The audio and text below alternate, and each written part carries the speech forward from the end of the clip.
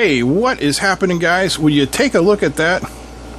That is one incredibly bright LED bulb. This is from a company called Sansi, and they provided us a couple of these bulbs to take a look at. So big thanks to SansiLED.com for sending these out for our consideration. Now these bulbs, and let's zoom in here so you can get a better look. These are 27 watt. I mean, that's a lot of watts. That's incredibly powerful for an LED. It's going to be super bright. These ones they sent me are for the American market, but I'm sure they have them for a 240 volt market as well. Model is C21BB-WE26-27 watt. They have an E26 base and Edison screw, a color rendering index of 80. They're not dimmable. 3000 degrees Kelvin, and the flux is 3500. So this is a big bulb. Compare it to the size of a standard LED light bulb, and you can see the difference there. Also, one thing you're going to notice here is the weight. They're very heavy, and listen to this. Hear that? That's ceramic. That must be for the heat dissipation. Let's fire this bulb up, and I'm going to try and not blind you too much with it. Here, I'll turn it off for a second. We'll bring out our light meter, and we will put it in, whoops, maximum mode.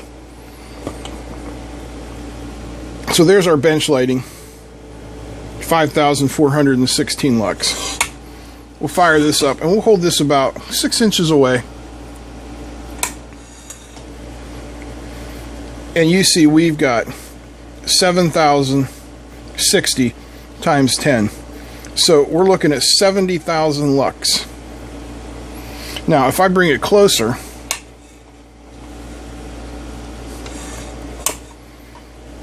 there's 1372 times 100.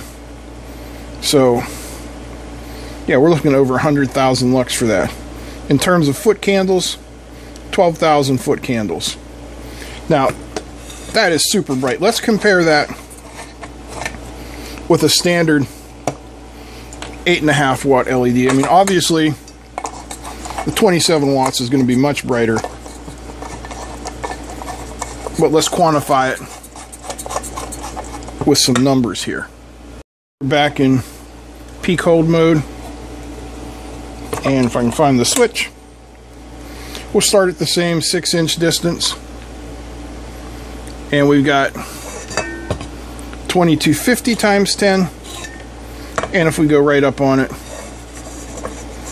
5710 times 10. So quite a bit of difference in the power of that big honking LED. Let's put it on the power meter and see what it looks like. Okay, once again we're over on the scary unclean part of my desk. I've clamped the light there. If we power it up, you can see it is drawing the advertised 27 watts.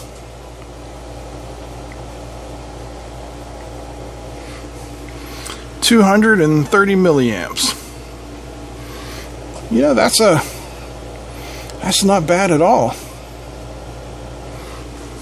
Not too bad. Well, that covers all of the external and cosmetic things for us to look at. And I'm guessing that the next thing we want to look at is the internals. You can see we have the wiring coming up through this ceramic here and going right to the circuit board, which I'm trying to figure out how to get off. Give me just a second. Alright, a little bit of poking and prodding later, and we are in.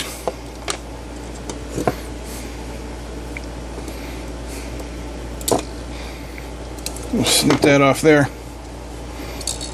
It has a two-piece clear plastic shell over it here.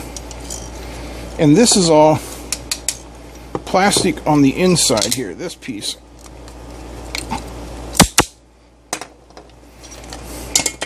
But this is a nice cast piece of ceramic with the LEDs simply soldered together. Let's take a closer look. Yeah, those LEDs are just soldered in series around there. Alright, let's take a look at the power supply.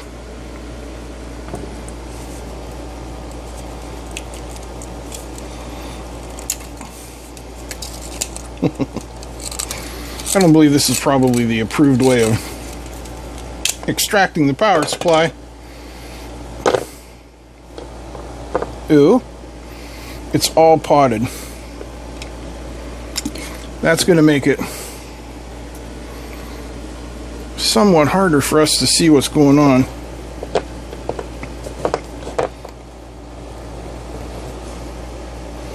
I don't like that. That's like gummy. Yeah, this is going to be impossible for us to really take a look at the circuitry. I mean, looks like we're coming in. This is probably a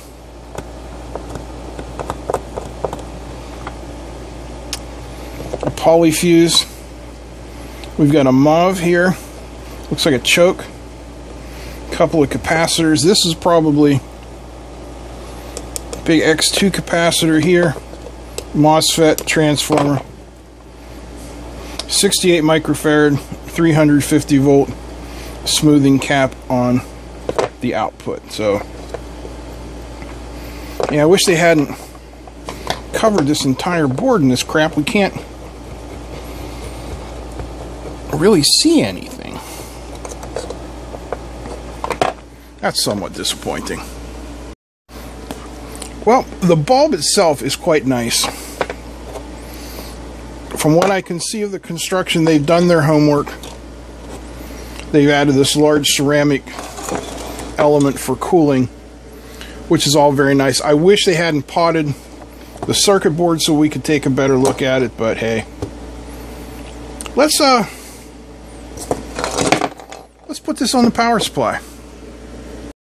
I've got it hooked up to the low voltage power supply. We'll start out there. Power it up at 1 volt. I'm not seeing anything. Let's turn out some of these lights. 2 volts. 3 volts.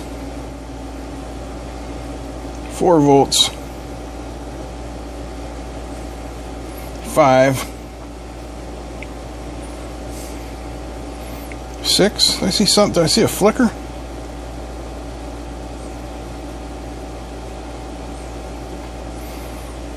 Well, up to 11 volts and we're not getting anything. We're going to have to go to a larger power supply.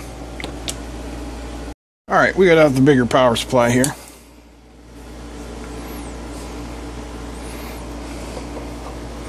And we'll see where we can go from here. So there's about where we were before at 11 volts, still nothing.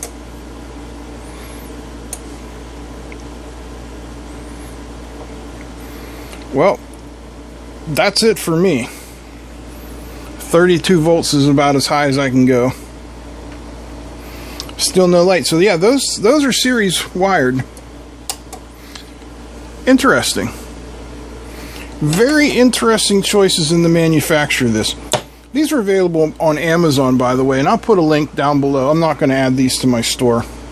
They are somewhat pricey. A pair of them is $49.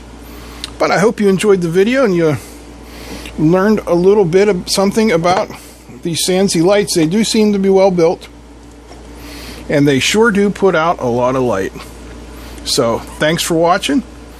Please like, comment, subscribe, share, whatever you like to do. Big thanks to all my patrons. Thanks to Sansi, and thanks to you. That's it. I'm out. Peace.